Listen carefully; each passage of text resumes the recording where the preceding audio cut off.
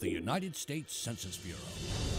The Census Bureau counts how many people there are and where they live.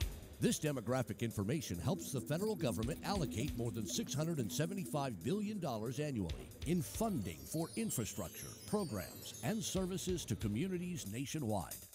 But in order to collect up-to-date demographics, the Census Bureau needs correct geographic data.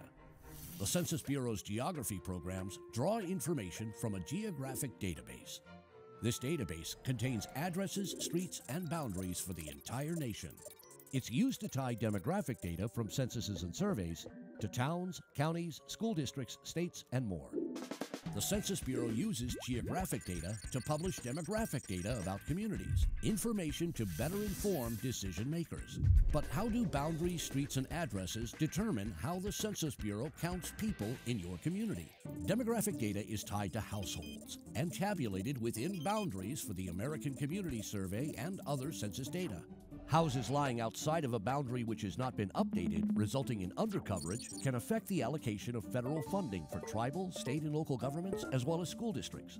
From our geographic database, we annually create maps and digital files for verification and updating by tribal, state, and local governments.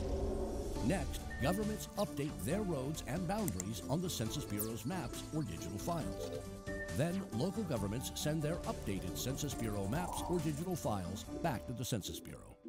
Geographers review the maps and digital files to make sure the boundary updates are complete and there's no missing information. Geographers update the Census Bureau's geographic database by integrating the data sent by local governments and then perform quality control checks. Geographers give the updated geography database to statisticians. Statisticians combine the updated geography data with household data from the 2020 census and other incoming surveys, removing all personally identifiable data. The Census Bureau can now report the number of veterans in your city, the number of school-aged children in your county, and more.